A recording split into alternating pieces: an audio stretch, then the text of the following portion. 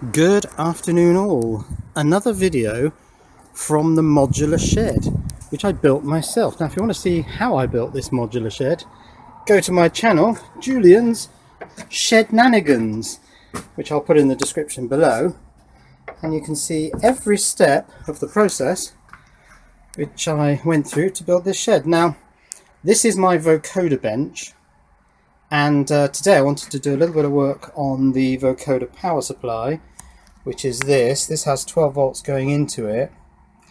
It's a boost converter, so when you switch it on, it'll put out 90 volts, I think it's set to. That energizes these mains power supplies. That's 90 volts DC, but these things run on DC.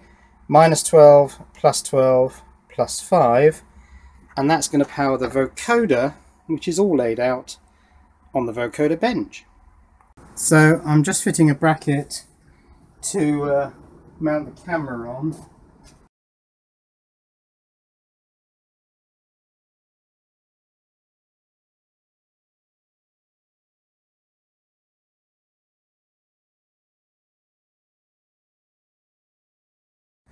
So I need to take the existing feet off this. Probably be more sense to disconnect this from the 12 volts while I do this. Don't want any disasters, so I'm using a PZ1 screwdriver. PZ1 posi drive number 1. Now I'm not going to worry too much about the placement of all this stuff. I'm just going to shove it pretty much anywhere, and the most important thing is that this, which is my distribution board, I designed this to interface with this power supply particularly, and another one that end, but I think my plus 12, minus 12 and 5 volts are roughly in the order of these. So if I put this nice and low down on this board, then when I take this board and hang it up on the wall, all my power cables should reach all parts of the Vocoder. Now I need to make sure that I leave a gap in the middle here, because these screws are pushing, you can see it rocking there, pushing through behind this ply because they're not really the right length. I'll need to leave a gap for the blue batten, this stuff here, to run up the middle there. So that's what I'm going to do. I'm using these little spacers to sit behind the board, and then I'm just shoving a screw through. I've got these screws, they're quite narrow diameter, but they're not quite as short as I'd like, and I'm just punching it through the ply and not worrying too much about precise angles. This doesn't have to look beautiful. Right, that's everything screwed down, so whoops, except that. So this is going to mount here, and you can see I've marked some names on here. So 5 is on this side, so that's the 5 volt power supply.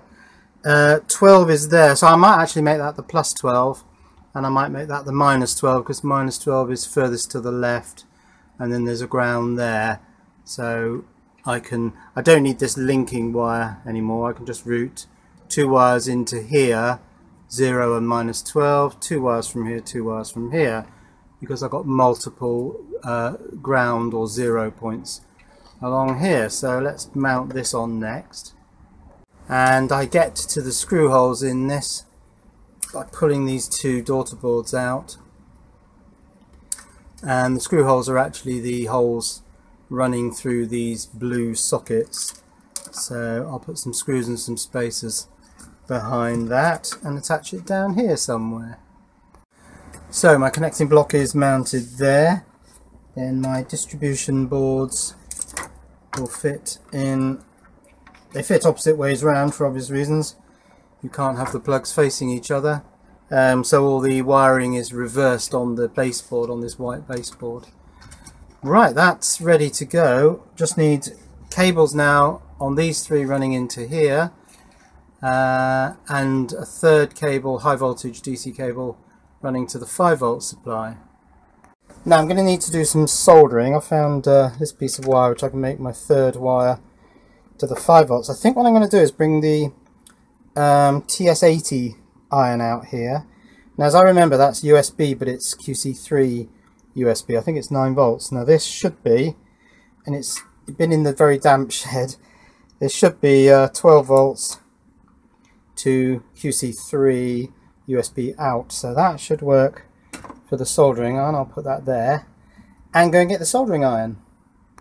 Right, let's plug the TS80 into this thing and see if it works. Ooh, heating, setting. Well, I think heating means press that one. And there it goes. Not sure what this is set to. 8.2 volts. But that should be fine. That's how this thing works.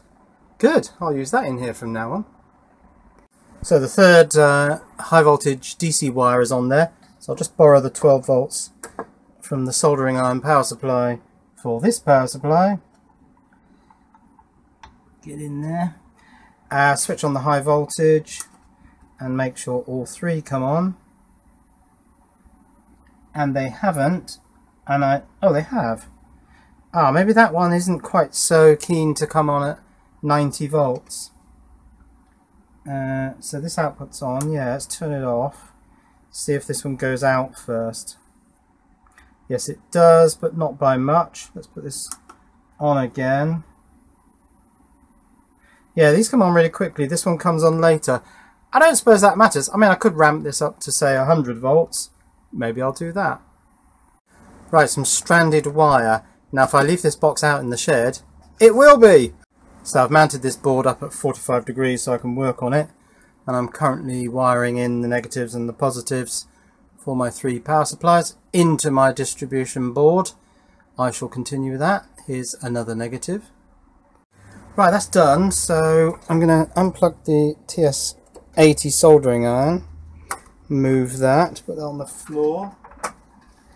And then I'm going to drill a couple of holes in here, top and bottom, and mount it vertically up on the wall, and then I'll show when that's done. I can get rid of this QC3 power supply now. Okay, here it is. It's not central in the shot because I can't quite move the camera far enough over. But here's the board. It's fitted to the batten upright. So I'll try and get the camera in a better position and power this up, and then I'll do some voltage measurements on these cables when they're not all tangled up with these boards, and make sure I've got my plus and minus 12 and my 5 volts. Okay, first things first, let's put the 12 volts on this power supply, like so. Oh, you can't see the display very well. Let's move in a bit closer.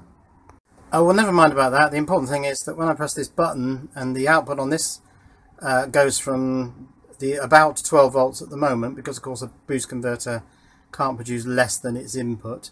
It's actually saying 12.8, you may not be able to see that. These 3 lights should come on, so switch that on. And they are all on, and now I can measure some voltages. Right, let's give this a test, turn it on. Power supplies have come on. Ground should be black, which is there. Not using my glasses, which is a bit daft. That should be 5 volts. Oh, it's bang on. That should be minus 12. It is. And that should be plus 12. And it is. Now that means I can plug this into a board and see what it does. Let's turn this off up on my power supply. I'll plug it into this board, which is the bar graph LED thing. And it should do a little blip up when the power comes on. Oh, and it didn't. Now, why is that? Well, that seems to work if I inject a bit of mains hum into it. There should be mains around here. Yeah, there's mains in the shed. On that pin there. So, yeah, that's... Oh, what was I doing? What was I touching there? Something on this op amp. Oh, yeah. That's making the bar graph work. Maybe I'll just try and get the preamp to work. I'll power that up as well and link them together and see if I can get the microphone to at least run this, but that's all I'm going to do today. So with the system on, why not? Let's pull another of these wires out and this will be the 12012 for this board. Let's plug it in. Oh, power supply did something funny, not sure why that is. I need a phono cable to link the output of the mic preamp into the bar graph unit. Oh, now that's making the bar graph show something, which is odd. Yeah, and that goes up with the gain control on the preamp. So something's breaking through. I don't quite know what. Maybe if I plug the mic in, it'll settle down. And that does seem to be better. I'll tip this up so that you can see it. So it goes completely quiet. And then when I speak, and if I speak loud, I can get the upper bar graph LEDs to come on. So that all looks good.